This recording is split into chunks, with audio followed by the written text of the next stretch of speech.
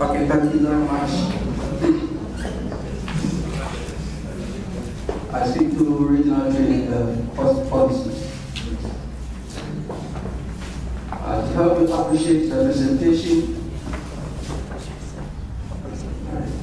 I'm Daniel Sechi. I'm a Department of Economics, Department of University of Science and Technology. To help you appreciate the presentation, I will take you through this outline. And how many part of the regional trade expert group? Yes. So I'll give you some background, and then I'll focus on the main issues. I'll talk about trade performances, and I'll look at impediments, I'll look at best practices, and the way forward.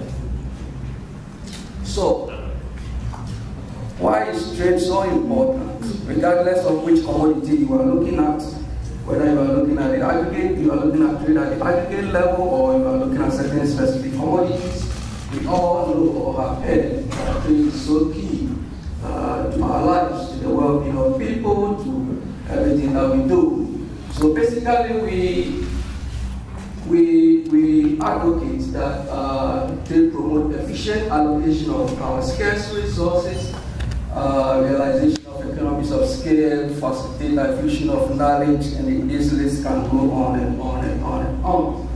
So, what role can we expect trade to facilitate, or what rules can these theoretical formulations help us to understand the impact of trade? We understand that trade affects government revenues. So government is key to kind of facilitating trade because you can get a lot in terms of revenues. It affects growth, it affects poverty, inequality, health status, nutrition, and all the other elements that are embedded, whether we want to look at Malabo Declaration, we want to look at Millennium Development Goals. You see that trade is a facilitator, or trade is an enabler of all the other elements. So trade is really key because it affects our well-being and all aspects of our lives. So if that is the case, then there's the need to facilitate trade. So we need to understand as policymakers what we mean by trade facilitation, or why we need to really facilitate trade.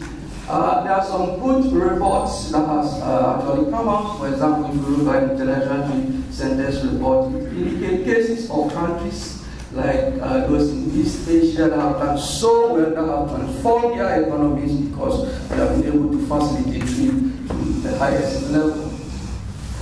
So what it means is that good export performance, so regardless of the commodity you're looking at, are implications of implementation of relevant trade policies. So if you do not put down good or relevant trade policies, there's no way you can benefit from the success of these East Asian countries.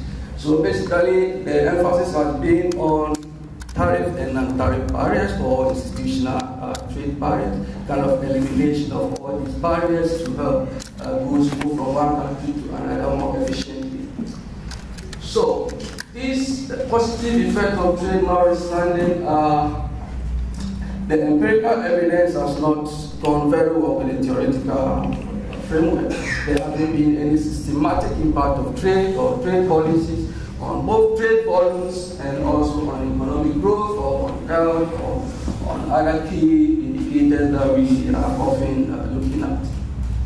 So, this has always been the case because we argue that trade is not properly facilitated, or ineffective trade facilitation in most developing countries, of which Africa is not an exception to this rule. So what do?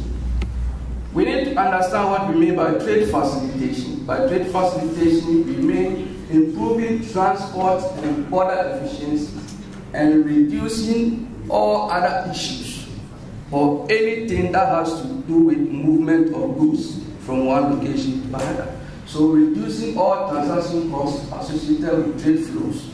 It means you are facilitating trade. So this can be policies, or this can be making it so easier to move goods from one location to another, or it can be anything that will lead to a lower transaction cost when you talk about trade. But the key is, despite all these benefits, trade facilitation in Africa has been inadequate when you want to compare with other regions of the world. And I say this by looking at this table. And if you look at this table, I've outlined some indicators of trade barriers or indicators. Here I'm looking at the number of documents you will need to be able to export from various regions. So here are Africa, Americas, Asia, Europe, and all other countries, the average of all other countries together. If you look at time to export, means the number of days or the number of hours. Here we want to look at the cost. So here we look at the real cost of moving container from one location to another.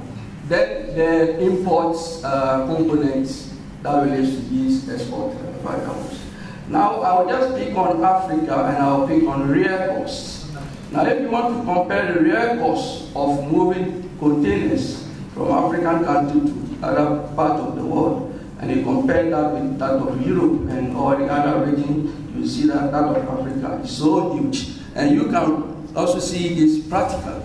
For example, if you compare the cost of your flight from your country to Senegal and compare the same amount you spent if you have to go to Europe or other part of the world, you see that it is so, the difference is really huge. So the key point is trade is really costly if you want to compare moving container from African country to other parts of the world, compare it with that of moving it from Europe or any part of the continent to other sections.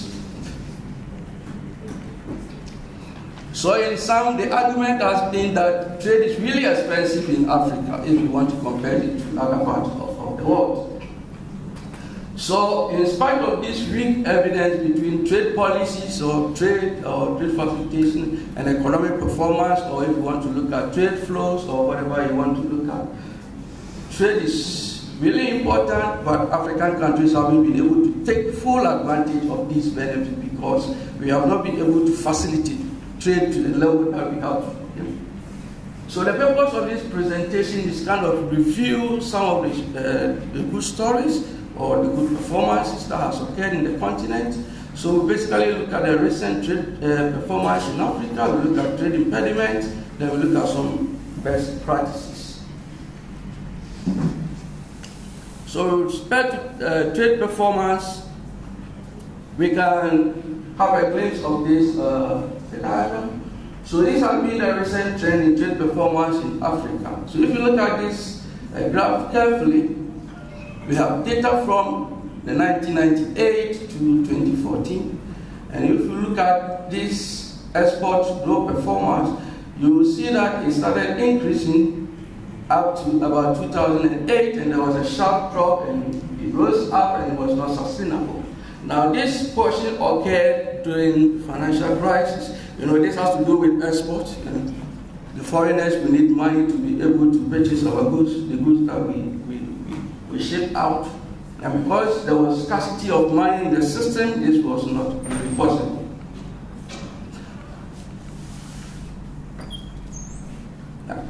Now, this table basically looks at overall trade performance. So we're looking at the stronger growth in exports from 1998 to 2014. Now, if you look at the overall, here we are ranking countries based on the overall trade for the whole years. And then if you look at this portion, we are looking at the average from 1998 to 2007, that is before the crisis, and this portion is after the crisis. And these are the performance of countries in Africa. So this is for the aggregate. Now if you look at this other table, we are looking at the overall export growth, then we disaggregate this into specific sectors. So of our interest, we look at the agricultural sector here, and then we look at food products, we look at minerals, and others. So here, even though others constitute a greater percentage, we still see that agriculture, compared with food products and compared with minerals, agriculture is still minimal in this sense.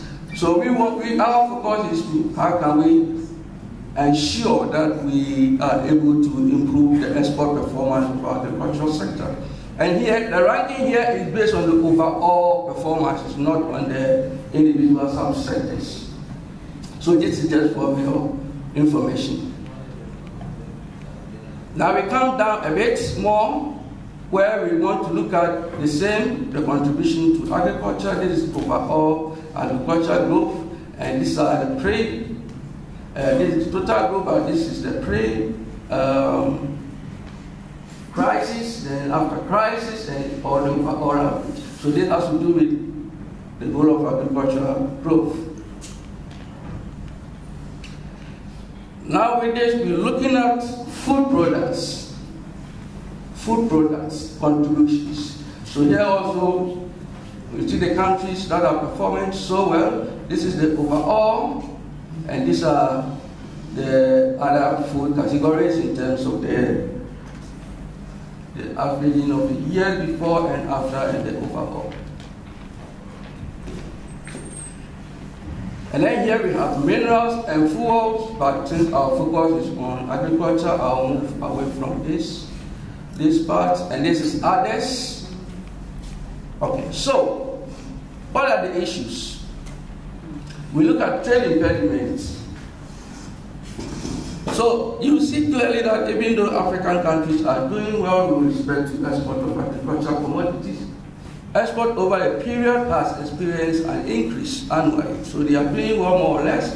Then when it comes to agricultural products, they are still doing well. So what are the main issues then? So despite this interesting performance, we see that these countries are facing a lot of challenges. The key ones are the following, and so this will kind of be our take home. Transportation. So issues of road infrastructure and transportation costs, as I raised earlier on. Issues of energy, and now the emphasis is on clean energy. Issues of ICT, so poor quality and high cost of telecom services. All these hinder our trade flows. Then we also have lack of compliance with international rules and standards. So we are not able to meet international rules, so it makes it more or less difficult for us to be able to export or import our goods. Then border policies, so issues of clearance, issues of delays, issues of cost, non-tariff barriers, unofficial payment, corruption, all these are hindering our trade performance. Another key issue is lack of access. In terms of access, so limited access to trade finance. So whether our exporters or importers are getting the necessary credits, those who are going to export the commodity from one location to another, they need credit to be able to do this. And how are you able to get this? We need negotiation or a kind of policies. You have to link up with the banks to be able to come out with a more flexible approach to lending, to borrowing relationships.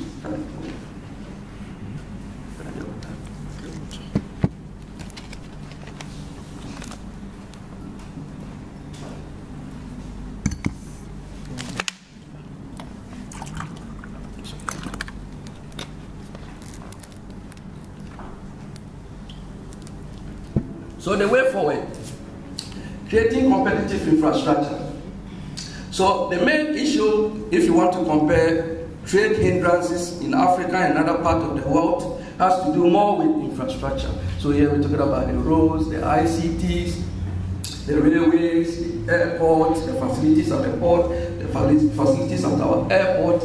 How is it able to facilitate, or how is this able to help us move goods from one location to another? So these are the hindrances we have to target mainly.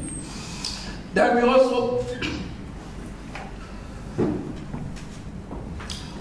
need to build capacities in government or to better formulate policies that are relevant to facilitating our trade in the region. There are some best practices that we can learn from other countries. If you look at Morocco, they have been able to abolish public monopoly in freight allocation. So more or less,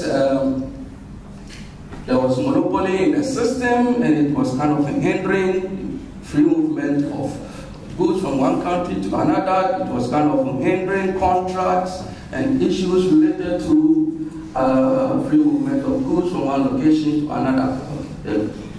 Transport price deregulation also led to dramatic decrease in transport prices.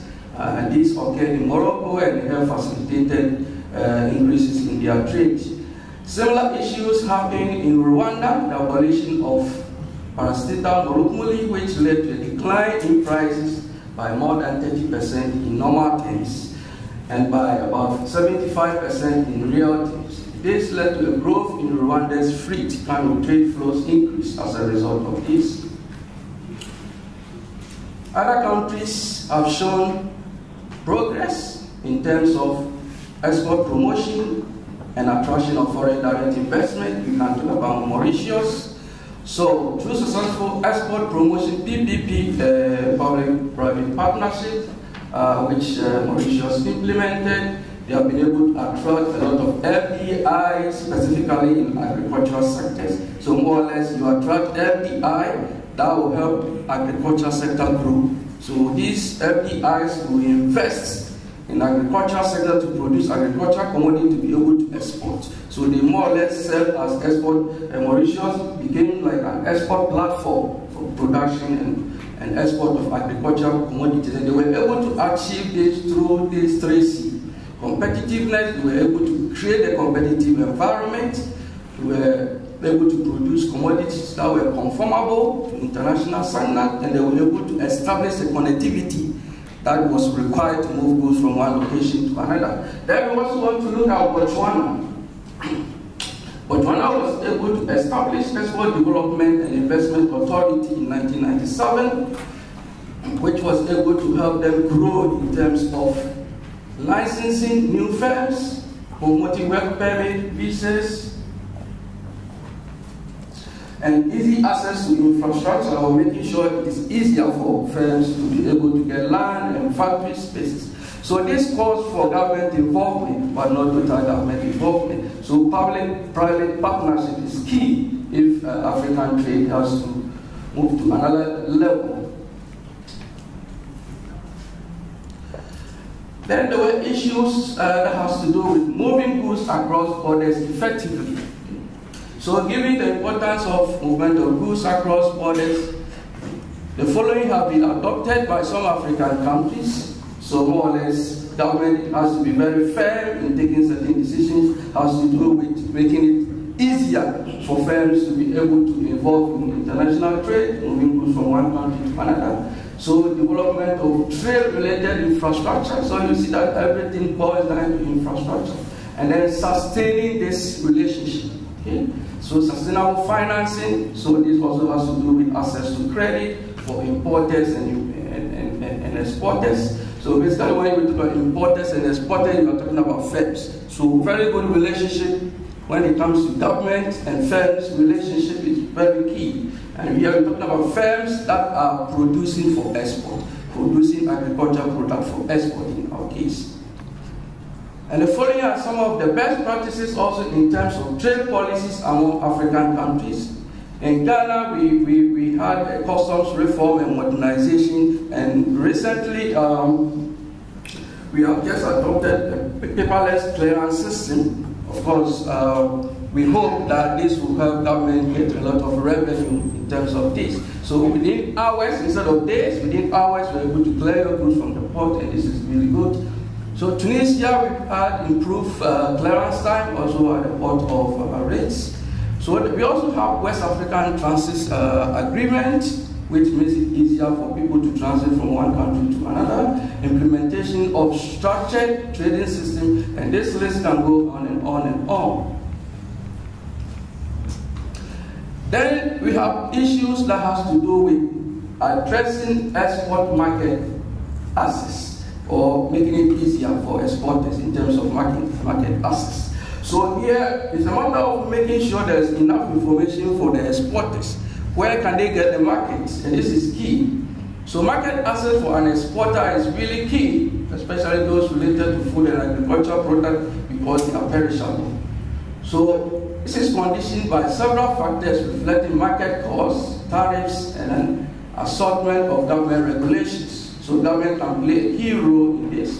Non-tariff measures can also represent a significant barrier to trade, to entry into a particular market. The most common are sanitary and psycho-sanitary measures. So the government has to ensure, the regulations has to be put in place to ensure that we meet these standards before we think of exporting our commodities to other parts of the world.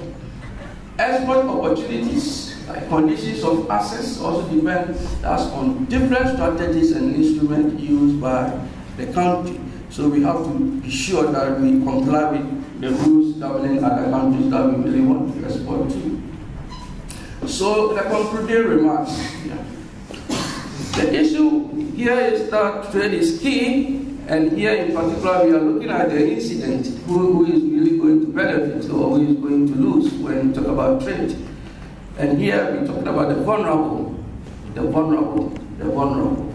And when you talk about agricultural commodities, usually you see that in our society it is really the poor that goes into the production of agriculture.